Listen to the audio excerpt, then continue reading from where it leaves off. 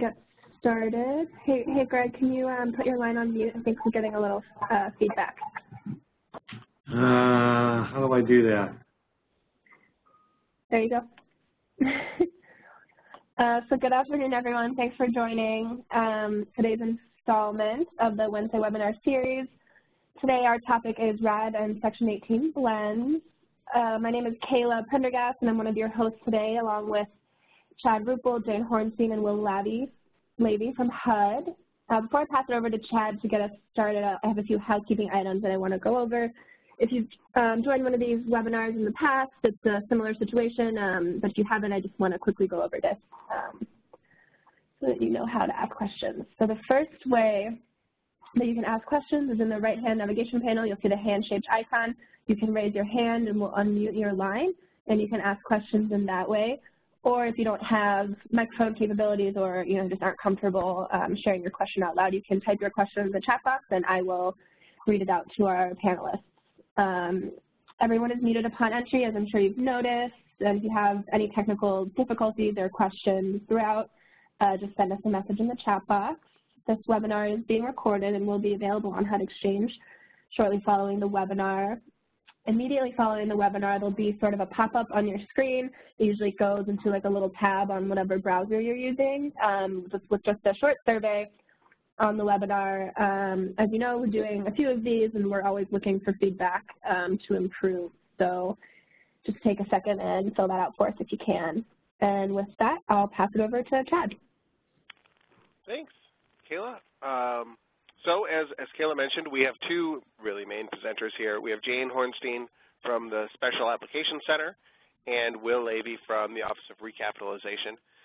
I'll be turning it over to them shortly. I just wanted to give you a quick introduction. So many of you have probably participated on these webinar series in the past. We have a whole bunch of them planned and some of them that have already happened. Today's focus is really a deep dive into RAD and Section 18 blends. We're going to cover a number of things, obviously describe what a RAD Section 18 blend is, why PHAs might want to utilize a blend, talk about some of the pros and cons.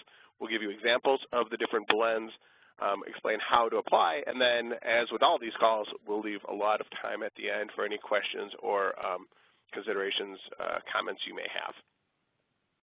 So as I mentioned, this is one of a series of these Wednesday webinars. Each one is really designed to focus on a specific topic that we know PHAs or industry experts have had questions with regarding repositioning. If you missed our earlier discussions, don't worry. They're all recorded and available on HUD Exchange. And if any of these other discussions coming up look interesting, please go to HUD Exchange and register. We have, I think, some great topics coming up, and there's actually another topic we're planning to add at the bottom there to focus on PVV issues. So, we're hoping that this is something that continues to be useful for everybody. And I would also add, at the end of this discussion, there's going to be a survey. And if you would like another topic, or if there's something else that's really, you're wondering about that you would like us to focus in on, please make sure to note that in your survey, and we will add it to the schedule. Also, if you haven't seen some of our additional resources, please go check it out. We have a HUD repositioning website. There's a growing list of handouts there. There's recordings that are available there.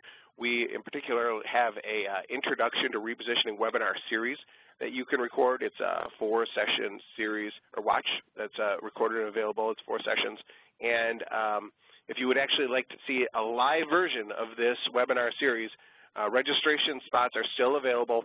We are having it starting the first week of August. It'll be on Tuesdays and Thursdays for the first 2 weeks, 4 sessions. Like I said, there's slots available, so if you haven't had a chance yet to just get the full Introduction to Repositioning training experience, please go check it out. It's open to PHAs, board members, anyone who's working with PHAs on repositioning. And I think you'll find, hopefully, it's a very useful tool. And it will provide a lot more of the foundational knowledge that we don't really cover in these individual webinars. So with that, I'm going to turn it over to Jane to really dive into the presentation today. Thank you, Chad. Okay. Oh, do I need to do this? Oh, Yes, Jane, you have the presenter, so you can just move through the slides. okay. I don't know how to do this. Oh, that's okay. It's so just the little arrows on the top. I can do it if that's easier. There it is. Okay, got it. Okay, so thank you, Kayla. So we're going to talk about RAD Section 18 blends, and at the moment we have two types of blends that we're going to talk about today. The first one being the 75-25% blend. That's what we call it. This type of blend was outlined in PAH Notice 2018-04, and what it does is it allows the Housing Authority to reposition up to 75% of their a specific project as RAD and 25% as Section 18, just automatically. So it's a very simplified Section 18 application. You don't have to do obsolescence.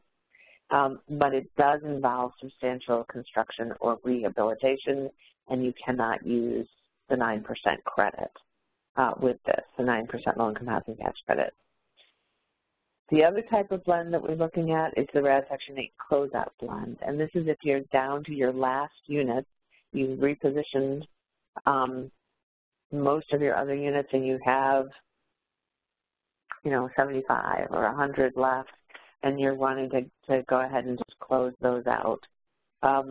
In this situation, you can pick, if you have over 50, you can get up to 50 units as public housing, and the remainder can be RAD. If you have less than 50 units, but you still want to do the blend, and there's good reasons to consider that, which is what we'll talk about today, then you can look at doing, let's say you have 30 units, you might want to do 4 units of RAD and 26 units of Section 18. So there's lots of ways to mix and match with that one. And again, in both of these situations, under the Section 18, you are not required to do the obsolescence test, which is for Section 18. These are that's not what we're looking at for these. The benefits of the blend is it allows you to, there's a lot more flexibility in the use of public housing funds towards repositioning. So this is one of the few tools in which if you have reserves, you should seriously look at a blend, because you can bring your public housing funds into a new development as part of the RAD budget. You cannot do that with Section 18. You can't do it with streamlined voluntary conversions, but under the RAD blends, you can. What it does is it allows you to get a higher overall income with those Section 18 units at the higher rent level. And that's not going to be true on all the public housing authorities, but for the vast majority, your voucher rents are going to be higher than what you're currently getting under public housing subsidies. So this is a way to increase your cash flow pretty simply. In addition, residents' rights. So all the resident rights that are allowed under RAD, which is the rights to return to the property after any renovations, right to tenant participation funding, and the right to tenant grievance procedures, all of that applies across the board.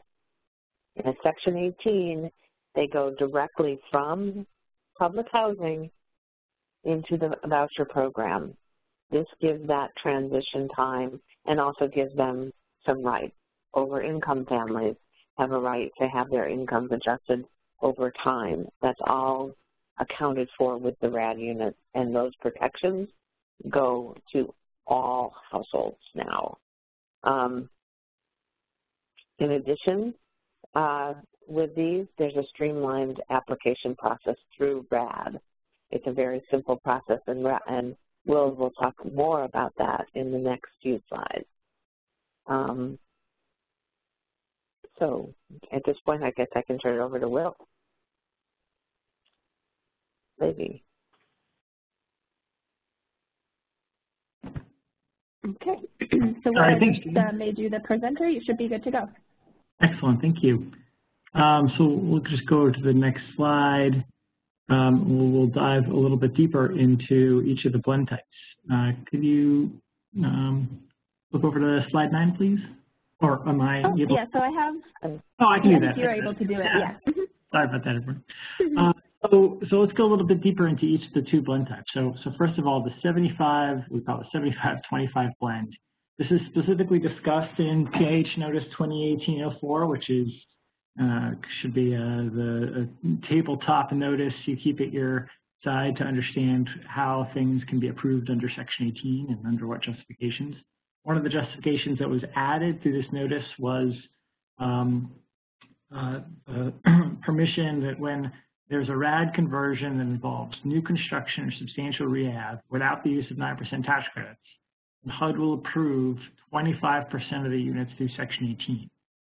And those units would then, the PHA would be issued kind of protection voucher funding, and those vouchers would be project-based at the site, resulting in a site that's 75% converting through RAD and 25% going through Section 18 and resulting in a project-based voucher contract that way.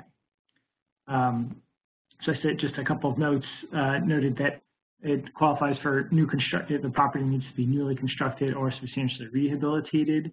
We've defined substantial rehab as having a RAD scope of work where the hard construction costs, including general requirements, overhead, and profit, and performance bonds, exceeds 60% of the HUD published housing construction costs for a given market area.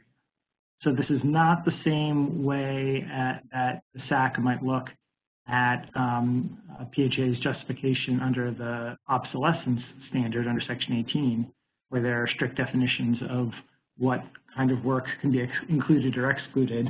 Under this, it's just based on the work that is proposed in the conversion. As long as it meets the standard, the property could qualify. We've created a workbook that's available on the RAD Resource Desk where a PHA can test whether or not, but after filling in information about their area and the unit types that they're constructing and the proposed cost, they can test whether or not they meet this threshold. So how does this help? So in the very simple way, very often the regular project-based voucher rents are higher than the RAD rents. Not always, but in most cases they are. So if you take, for example, a 100-unit property with RAD rents of $800 per unit per month, the standard PVB rents in that market, let's say, are $1,200. So if you blend these two with 75% RAD and 25% Section 18, that then end up in a regular project-based voucher contract, the blended rents come out to $900 per unit. And that additional revenue is enough to leverage an additional $20,000 per unit in debt financing alone, and possibly more depending on interest rates. So that's a really significant bump in the juice that's in the property to leverage financing. So our hope here is to really be able to facilitate more of these transactions by providing this or enabling this increase in revenue. As an example, here's one of our first blends, a property called Sooner Haven in Oklahoma City. It's 150 units, where through the blend, 113 units converted through RAD, project-based voucher contract, and 37 units were removed through Section 18 and placed under a non-RAD project-based voucher contract. The higher revenue enabled the Housing Authority to raise an additional $2 million in debt. And in total, they were able to do sub-rehab totaling $94,000 per unit in construction costs. Okay, I'll transition now to the closeout plan. So the same PH notice that I referred to, 2018-04, allows a PHA to dispose of its remaining public housing units through Section 18 if the PHA has 50 or fewer units. as long as the PHA commits to closing out its public housing program. So again, the property doesn't need to meet any other Section 18 standard. PHA doesn't have to show that the property is obsolete. It just has to have 50 or fewer units. We have been working, RECAP and the Special Application Center has been working together to figure out how to blend that combination, that 50 or fewer units provision with RAD. So we do allow PHAs to combine it with RAD to include all of the PHA's remaining public housing units. So the conversion can be more or less than 50, but it must include all of the remaining units. Let me see if this is, in other words, if a PHA has 80 units, 30 of the units can convert through RAD, and 50 of the units would convert through Section 18. Similarly, if a PHA had 40 units, 40, it could convert 10 units through RAD and 30 units through Section 18. So there's a few different options there. So why would you do this? For one thing, if a PHA has more than 50 units, it's probably trying to, but it's still relatively small, it's trying to figure out what to do with all of its stock. And so this is a nice way of combining the benefits of the higher rents for the last 50 units with RAD. And you get all the same benefits that Jane talked about earlier. RAD provides some funding flexibility. The PHA can bring over, contribute into the conversion into the property, its remaining public housing funds. Obviously, as I said, this can increase the rents at the property. The RAD resident rights, which include things like the prohibition against rescreening and right of return, and certain protections around increases in rents, those all apply. So the Housing Authority can commit and promise to residents a robust set of protections.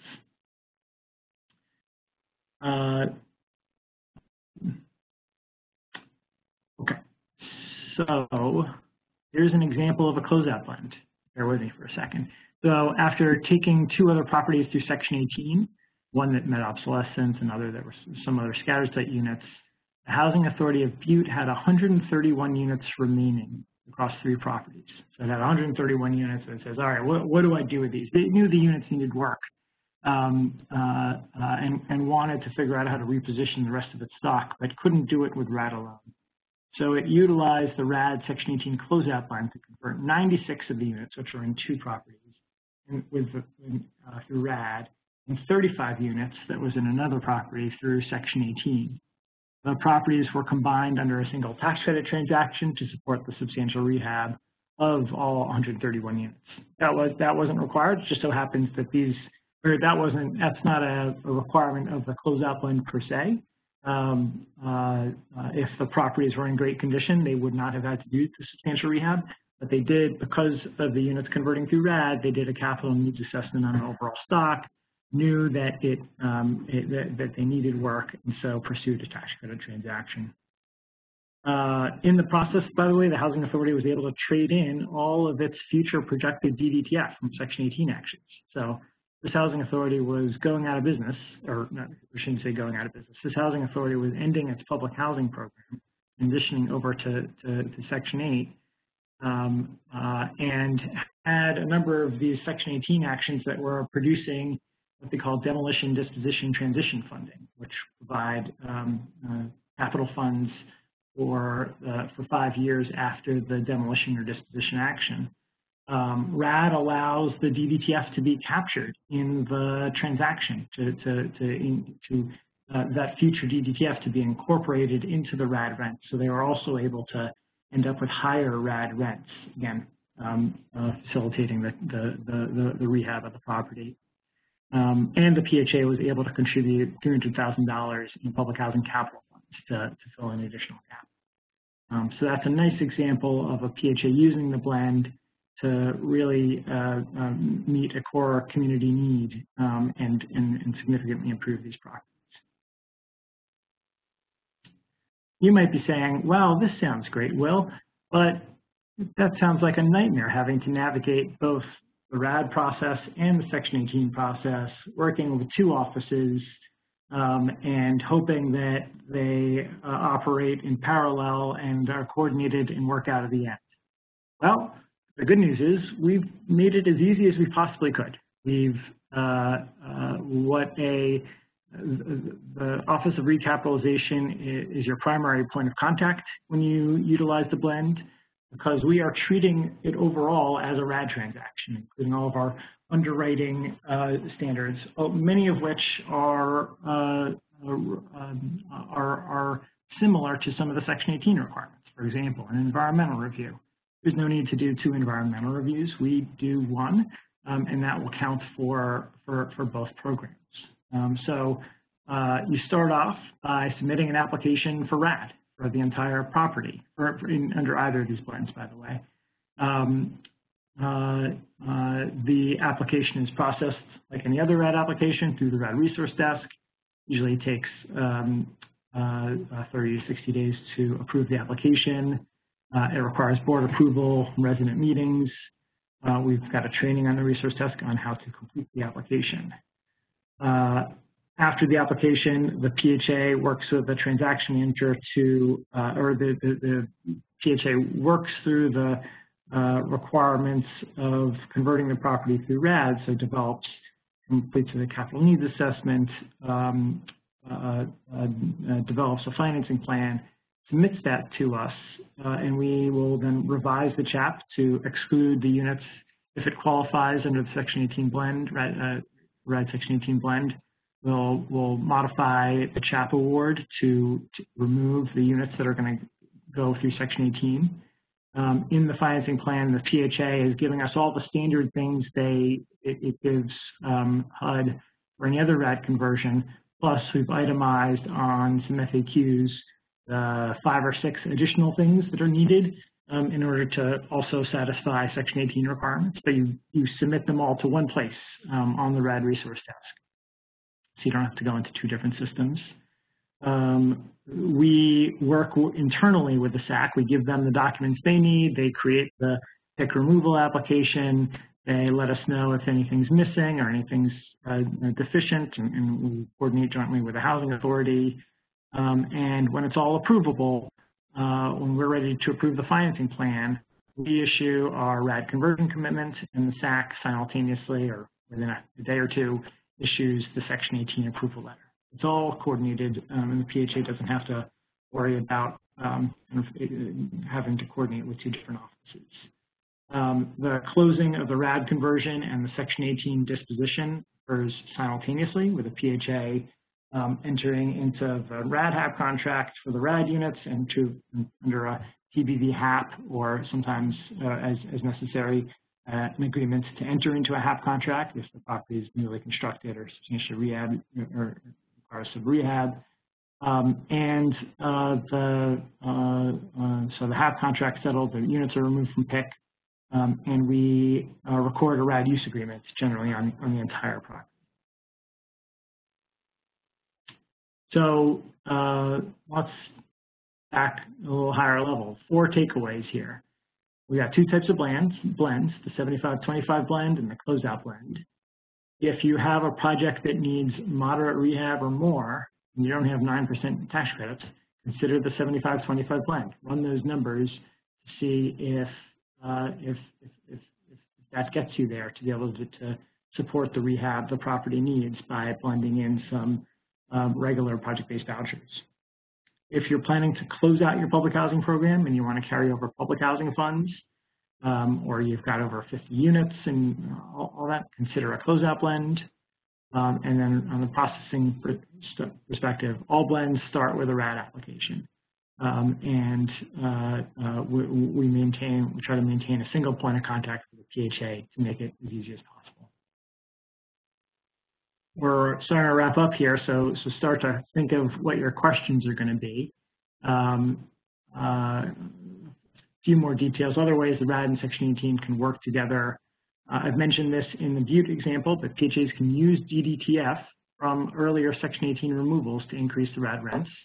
As PHAs are thinking about repositioning larger portfolios, one thing you should think about is if they're one of the early steps is a Section 18 action, say the disposition of scattered sites or something like that, that will, once completed, that will trigger DDTF, and that amount HUD will project what that amount will be and can allow a housing authority to trade that in for higher RAD rents. Also, PHAs can use proceeds from an earlier Section 18 disposition toward a RAD conversion. So I'll use the same example. If PHA is thinking about repositioning its whole portfolio and its first step is to dispose of some scattered sites, it should be thinking about, well, the proceeds that it earns from those scattered sites, where can those best be deployed elsewhere in the portfolio, maybe as part of a RAD conversion or some other action. So those are just a couple of other considerations. We've got more on this kind of information on a different webinar, one of the earlier ones that's posted now on the repositioning website, called Developing a Repositioning Strategy. Still want more? So we've got two really solid FAQs on this topic, on both topics, on the 75-25 blend and the closeout blend, that covers in more detail eligibility,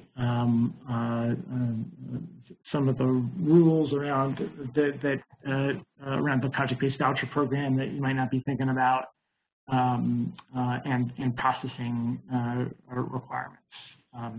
So please check those out if either of these have piqued your interest. Both are available on the RAD resource desk and on the HUD's repositioning webpage.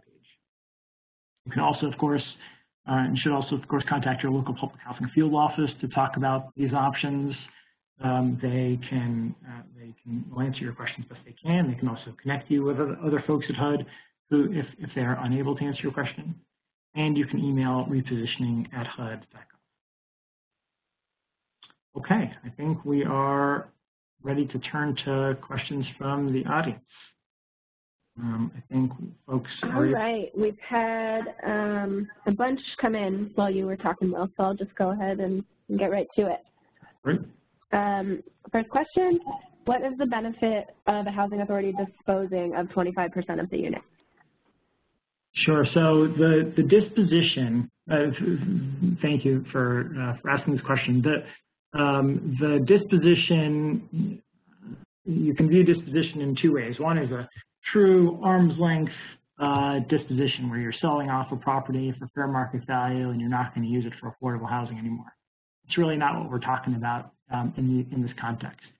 Typically what's happening in this context is the disposition is to an instrumentality of the PHA or the nonprofit affiliate of the PHA, or maybe the tax credit partnership that is that's redeveloping. So the overall, if you've got a 100-unit property that's going through a blend, and let's say it's a tax credit transaction, all 100 units are going to be on the ground. What's happening is all 100 units are being sold into the tax credit partnership, both the units that are converting through RAD and those that are going through Section 18. And that's technically a disposition. That's a Section 18 disposition. It's not selling off the property and walking away from it. It's really reinvesting in the property. Jane might be able to provide some more detail, but a disposition can just be really any conveyance of the property to another entity, and can be for a preservation purpose. Right. So, and keep in mind, if they do it, there's two HAP contracts. There would be the first through RAD, and then the second would be for the units that go Section 18, and they would have a separate HAP contract. But you can project-base, and actually you must project-base those units as part of the blend. So it wouldn't be a straight-out disposition. It would be it's into this project, to the new project. Right. The HUD's expectation here, these are all being done as part of a preservation action, preservation and improvement. So the units that go through Section 18 are to be project-based, will end up under a project-based voucher contract. Right. I received one question, by the way,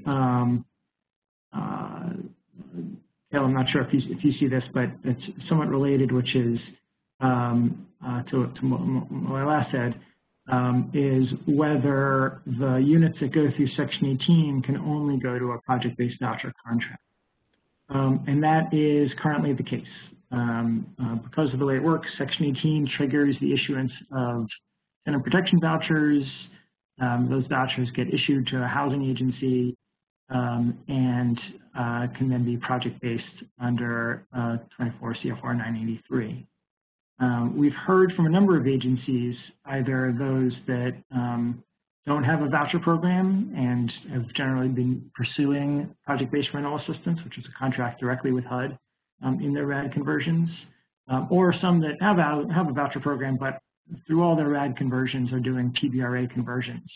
And they want to take advantage of the blend, but would love to be able to get those units to a PBRA contract. HUD did propose this in an appropriation bill in the FY21, the housing appropriation bill, which would be the bill that could be in effect as soon as October. So it's something that Congress is considering, whether or not to allow those vouchers to be turned into a PBRA contract. But we don't currently have that authority, and we don't know what direction Congress will take with that. All right, Kayla, back to you. Okay, thanks. Yeah, next question. So all 50 must be in one conversion and not two separate conversions?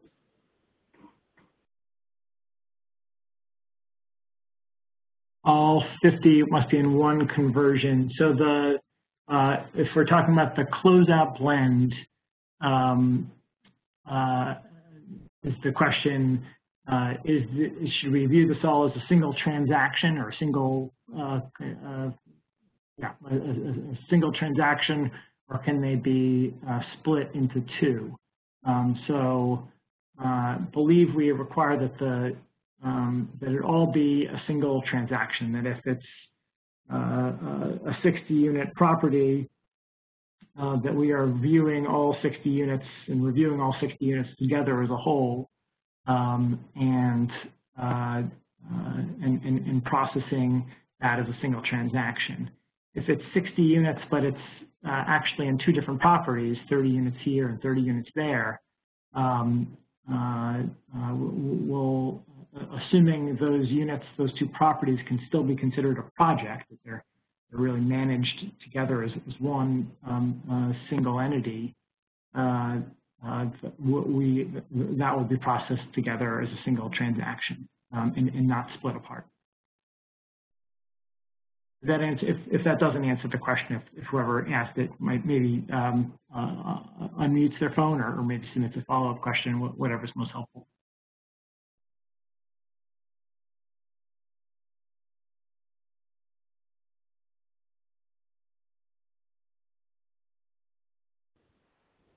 Hi, Shannon. Does that answer your question? Hey, Will. Yeah, it's Shannon. Yeah, so in the scenario, can you hear me, by the way? Yeah, hey, Shannon. Yeah. Okay, hey.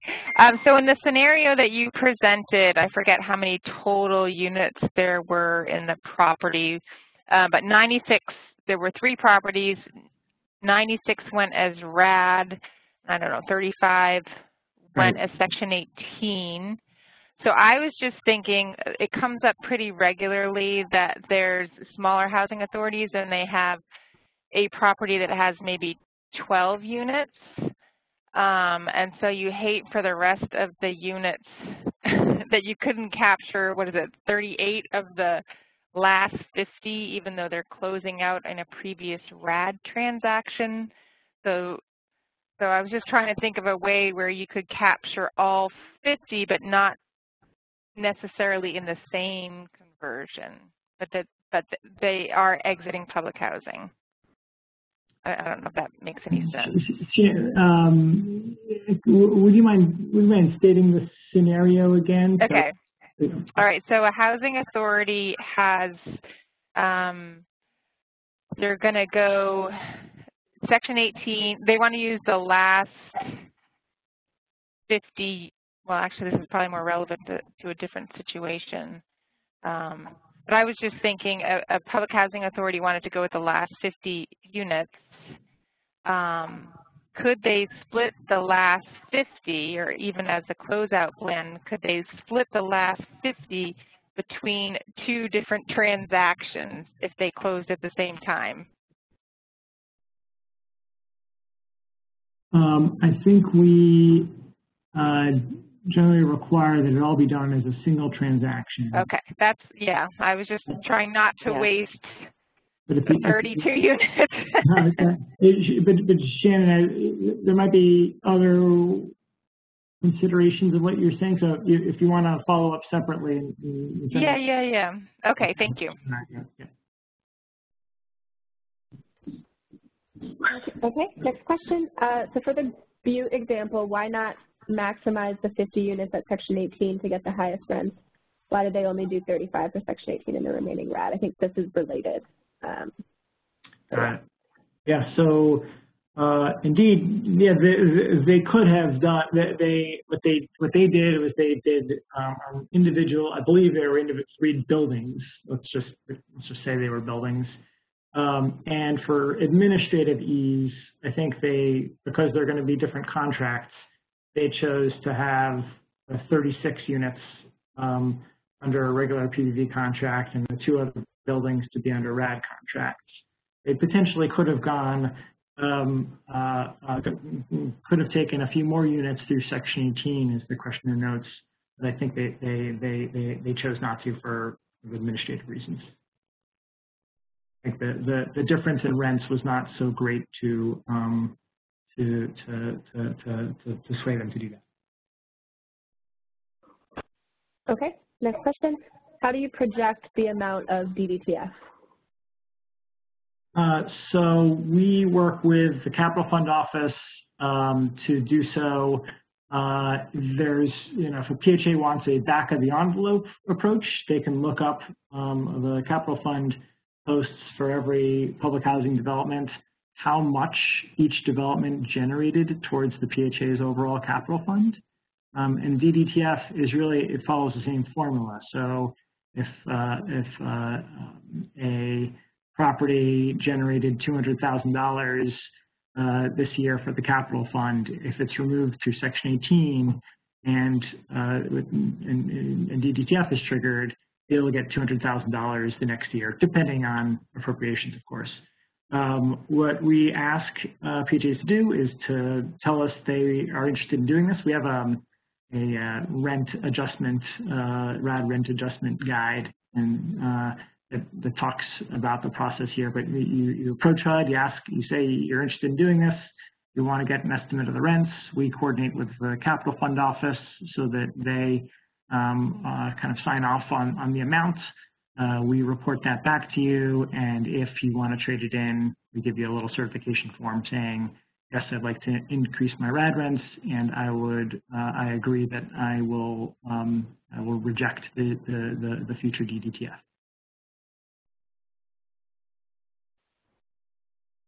Okay, thanks, Will. Next question. How do you project the financial after RAD pro forma as compared to current public housing model? So in every RAD Section 18 blend is underwritten by the Office of Recap. Our underwriting standards are defined in Attachment 1A of the RAD notice. So we require an operating pro forma that projects out 20 years, showing revenue and expenses. We expect that any reductions in operating expenses below how the property is operating today are justified. The PHA provides a justification of decreases, oftentimes, energy efficiency improvements or transitions in management models or other reasons. The operating expenses might decrease. So you can look at again Attachment 1A of the RAD notice to see how we are looking at both revenue and expenses in underwriting the conversion. Okay, thanks. I'll head over to the next question. Are separate chats required for each public housing project? So separate chaps are required for each transaction or each conversion. Sometimes PHAs are able to combine properties from multiple AMPs if they have a good justification for why that is reasonably considered a project, how it can meet the standard of a single manageable and marketable entity. Most of the time, transactions that we see come through RAD are an AMP or are actually a part of an AMP, and where the PHA long-term is actually going to, or its partners are going to operate the property as operate the project as a subset of how the AMP is currently structured. If you have questions about the aggregation of properties towards into a project or a transaction, please contact us. We love to have that conversation as early as possible, so PHAs don't go down a road where we're under one assumption and have that potentially unwind that.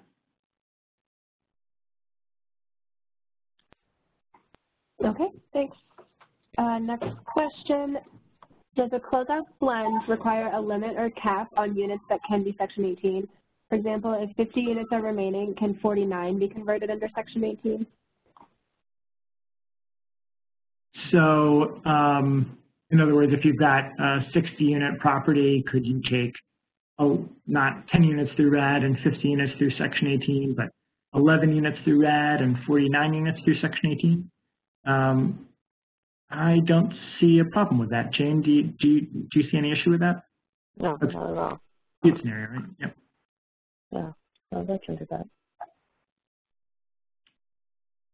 Okay, next question. A related question that was looks like it was just sent to me, but I'll say it out loud for everyone's benefit, which is that in the closeout blend, if you've got 70 units and they're going to take 50 through Section 18 and 20 through RAD, does the PHA have the discretion to choose which of the units go through Section 18 and which of the units go through RAD? And could they take the 3 and the 4 bedroom units through Section 18 and 2 bedroom units through RAD? And again, I think it's up to the PHA to units ultimately get moved under which approach. Sorry, Kayla, back to you. Thanks. So for long-term planning, since RAD rents are lower than PBV, how long are the DDTF funds available to increase RAD rents? So the DDTF, some people think of it like DDTF is like the property is getting a separate stream of funds. What we actually do is you do not get the DDTF through the capital fund, and instead you get higher RAD rents. So all the funding is incorporated into the Section 8 HAP contract that's signed at closing. In there as in the 20. It's not a dollar for dollar increase. Of course, 5 years of DDTF, we've then amortized that out over 20 years of a HAP contract. So, you know, if you trade in $1 of DDTF, that doesn't turn into $1 of increased rent, but it's captured over the 20-year period. Okay, next question. So the Housing Authority is required to close out of public housing. Would it continue to get R for DDTF for the units that closed out as Section 18? If yes, what would you do with those funds, or do they stop at closing? So the only way they would be eligible for those funds is if, in fact, they have a use for them. So if you don't have a use for them, then no, you don't get them. And they have to be used on public housing. So, I mean, they can be used for things like an accountant to close out your book. But other than that, if you don't have any public housing left, then you're done. And you can't take them.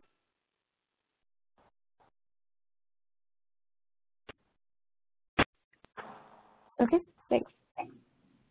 So is this process any different if you have a BNI grant?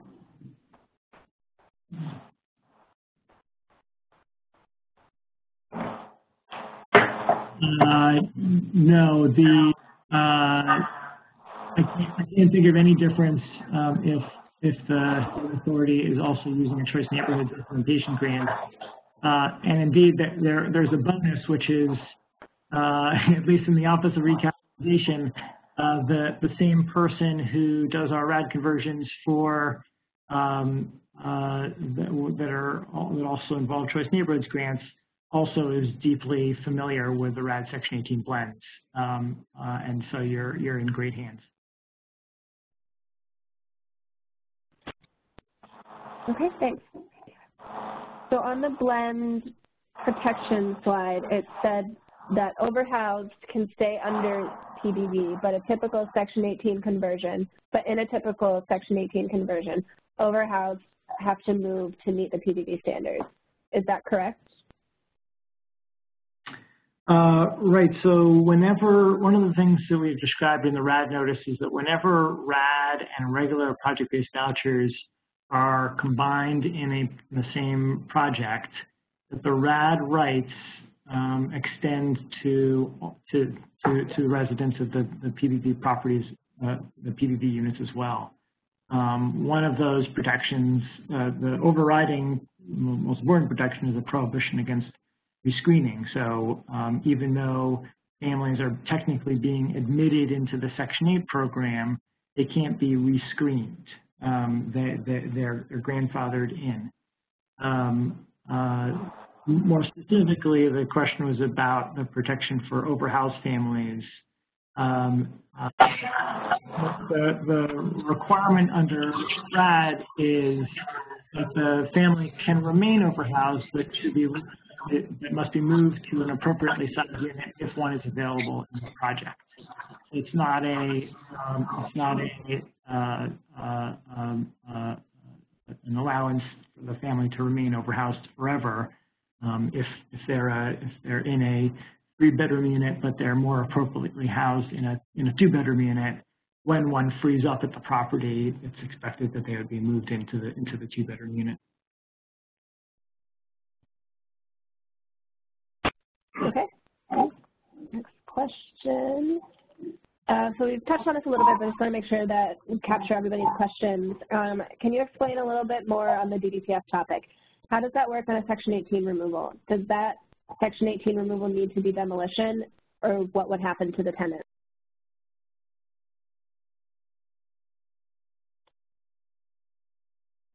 So in the context of RAD Section 18 blends, the Section 18 approval, I believe, Jane, is always a disposition approval. Yes. So you don't need to secure demolition approval. Thank you, Jane, for confirming. It's a disposition approval, and so that might be one part of the question. Another part of the question was what triggers DDTF? Is demolition or disposition? I think the answer is both. That either a demolition or a disposition approval under Section 18 triggers DDTF. So that could be, the disposition of scattered sites that a PHA is doing today, or it could be the demolition and disposition of a obsolete property that the PHA did 2 or 3 years ago. Either actions would have triggered DDTF. Right, because they're basically an extension of your capital fund for a 5-year period after the demolition or disposition to help reposition whatever else is going in, but it has to be for capital fund purposes.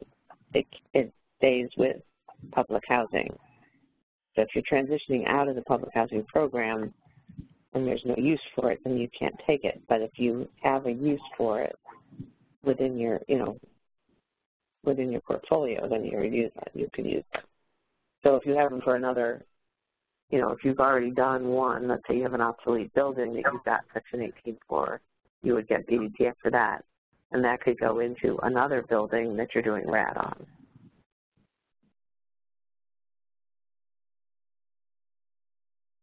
as part of the Okay, blend. thanks.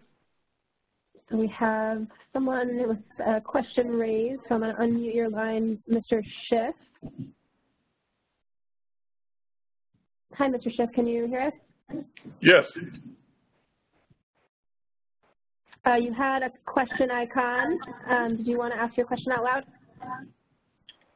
Sure. My question basically was, if we have 100 units, we want to do a 75-25 split. As I understand what Jane said earlier, we're going to end up with 2 half contracts. If that's the case, can we do the 75% as a PBRA project and the 25% is PBV because that's all we can do at this time? Yes, the RAD conversion, the units converting to RAD could go to either PBV or to PBRA.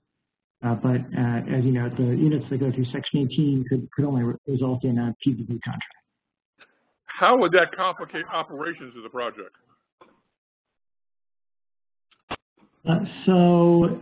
It's a good question. We have had a few cases where PHAs have done that, and it would be good for us to do some follow-up with those housing authorities about their experience. We've heard of a few smaller issues, risk management and things like that, but essentially there are lots of properties in the country that have multiple forms of assistance on different units, and at least at the unit level and family level, the PHA and owner would be operating those units and treating those families in accordance with each of the program's requirements. So indeed, it's definitely more complicated, which is one of the reasons we've asked Congress to allow that to be streamlined somewhat. I guess my question, Will, is what are the differences in the programs from a resident perspective? They pay the same rent, right? 30% of adjusted income. Mm-hmm. They have the same resident rights because the RAD rights go with it. How does it complicate operations? I see. So subsidy administration is different, right? So how so there's 2 perspectives, right? From the resident's perspective, the biggest difference I can think of is the choice mobility requirement, where the PBRA units have a right to voucher. Right, 1 year, 2 years, and under PBB and after 1 year. I'll try to think if there are any others, but that's the biggest one that stands out at me. It's probably more from the owner's perspective of having to handle, manage different requirements. But we can think a little bit more about that and see if we can put together a short list. But like you say, in a lot of cases, for most things, tenant rent calculations and the RAD resident rights and the forms of lease can be made almost identical. So while they might be separate forms, the provisions of the leases can be made to be virtually identical. Right. But it's worth us thinking through a little bit more if there are any other notable differences from a resident's perspective. One last thing. I've been around longer than I want to think about. You all are doing an outstanding job on trying to educate us. Thank you very much. Thank you, Joe. Mm-hmm. All right, thanks, Joe. Next question. Under Section 18 blend, does the non-contiguous requirement still apply? For the scattered site? No. That's the non-contiguous is for scattered sites, which is a different justification. If you want to do your last 50 and they're contiguous, that's fine. I don't know if that answered that question. Okay, yeah, I'll ask that person to follow up if you want some more clarification. Next question, can you provide some more info on how to project-base TPVs?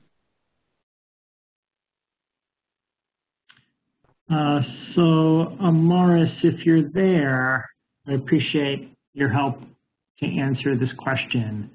Hey, Mars, is that you unmuting? Hi, yes, it's me. Can you guys hear me? Yeah. Yeah. Okay, great. So in the context, to repeat the question, Mars, in the context of PHA, let's keep it simple, trying to project base those vouchers back on the former public housing property, what does that look like?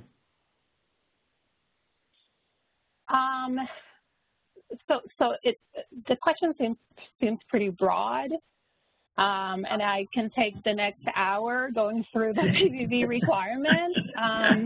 What I will say is that there are some resources available right now. There are some PVV FAQs and some tenant protection voucher FAQs. I think it was part of the presentation that you can take a look at that gives a lot of very helpful information.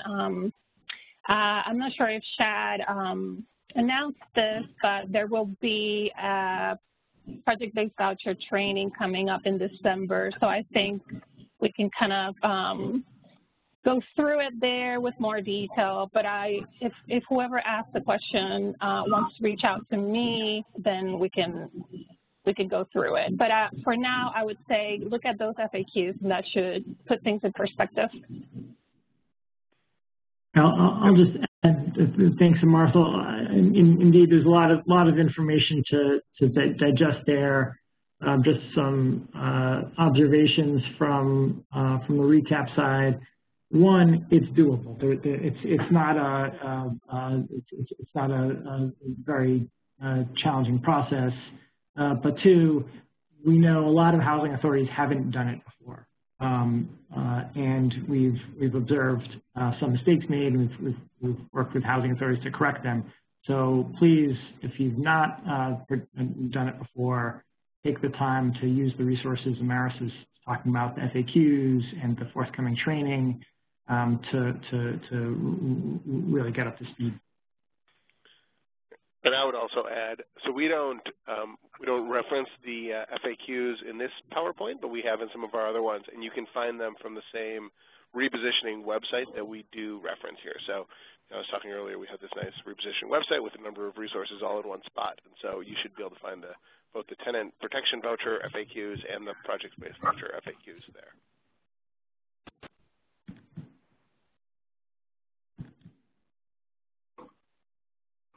Okay, thanks. Next question, does the Housing Authority receive additional budget authority along with the Section 18 PVV award? They get, wait, say that again, additional? Budget authority? Yeah, so. Yes, they just get the CPV award, right? Yeah, so the TPV award adds new vouchers to the PHA's voucher ACC and funding. You get the unit increments and new funding to cover the costs of the new voucher. Okay, great. Next question. Can you explain a little bit more about the process for converting TPVs to PVVs?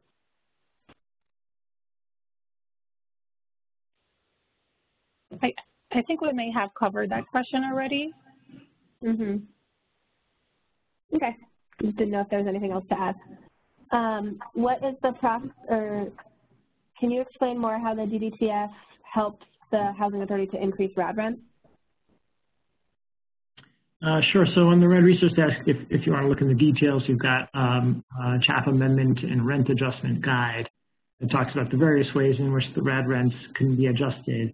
One of those ways is by trading in DDTF, and we have a formula for that. We say if you are projected over the next 5 years to get $1 million in DDTF, then you can choose to trade that $1 million in, or $1 million you're going to get over the course of 5 years, and instead increase your RAD rents by following relatively simple equation. $1 million divided by 20 divided by the number of units that are converting through RAD. that amount is how the RAD rents increase, and then the PHA would not receive the DVTF through the capital fund grant in the future years, which, if the PHA is closing out, would be a good use of that DVTF because they wouldn't otherwise have a way to use it.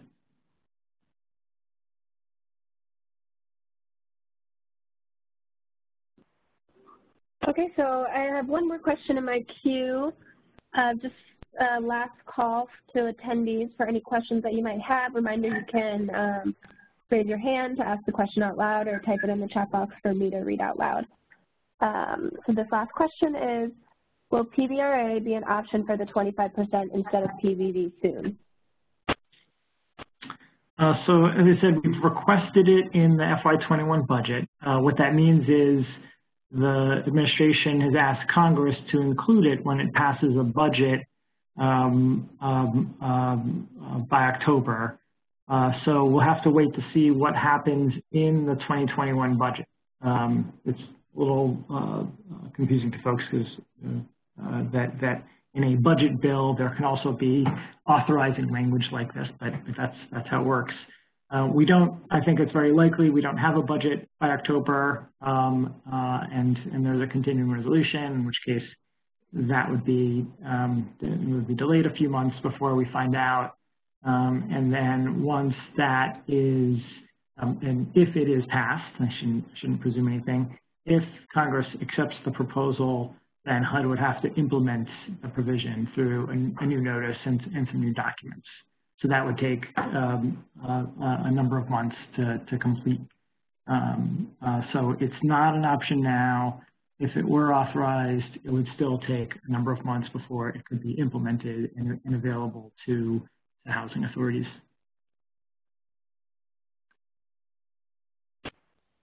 Okay, thanks. So I don't have any more in my queue. Will, any more that came directly to you? I have one question generally asking if you're doing sub-rehab of your portfolio and you need to increase the number of handicap units that are 504 accessible units. If one of those units that you're turning into an accessible unit is occupied, does the resident have a right still to return or remain in that unit? Or is the PHA supposed to relocate the unit, that resident, elsewhere? The resident has a right to remain in the property. The right to return is a right to remain in the property. So they could be moved to a different unit at the property, but they could not be disallowed from moving back to the property. And I don't think I have any. I had another come in while you were answering that one. So this is a scenario. A housing authority has a 12-unit property left in public housing and decides to do a Section 18 disposition at fair market value under the last 50. What can they use sale proceeds on?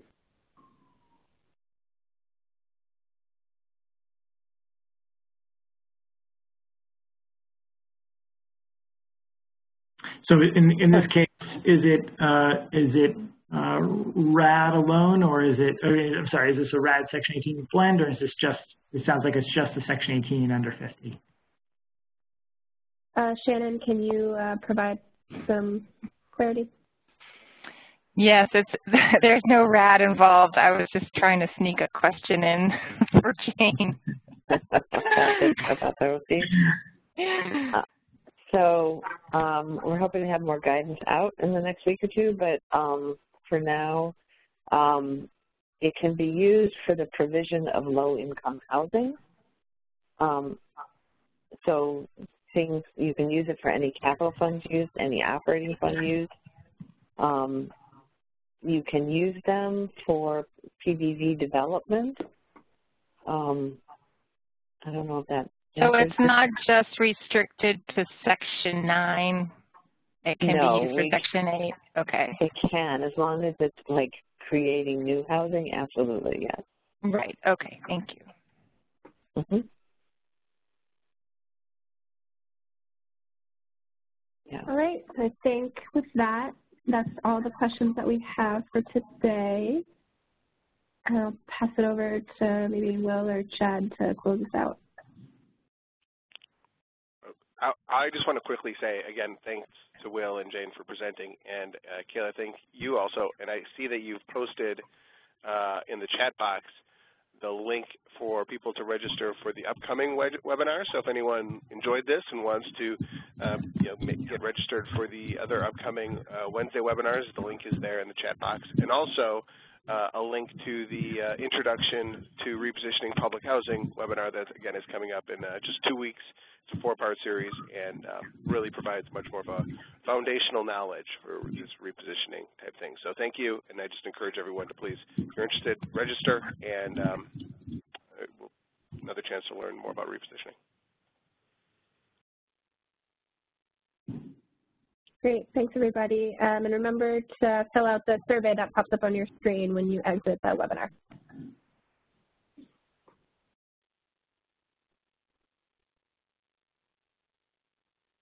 Okay.